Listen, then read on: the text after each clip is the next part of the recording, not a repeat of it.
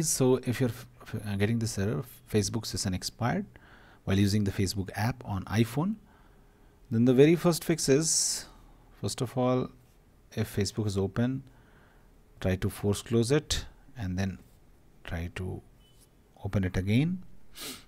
Okay, if this does not work, then just go to settings, scroll down, find general, tap on it, tap on iPhone storage,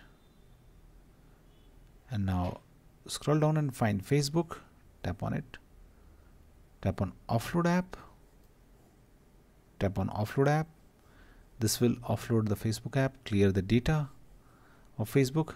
Finally, tap on reinstall app and it will reinstall Facebook.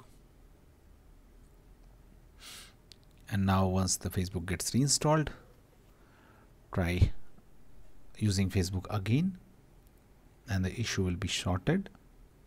If this also does not work, what you can do, if this is a temporary error, what you can do, you can try using Facebook website, but whenever you will open a browser and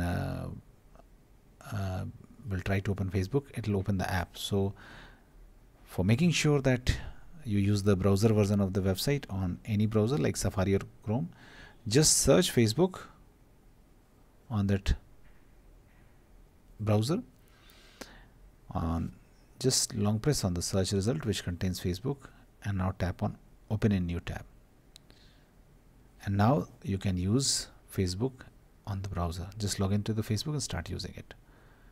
That's also one of the way in which you can tackle this error. Thanks for watching. Please do like.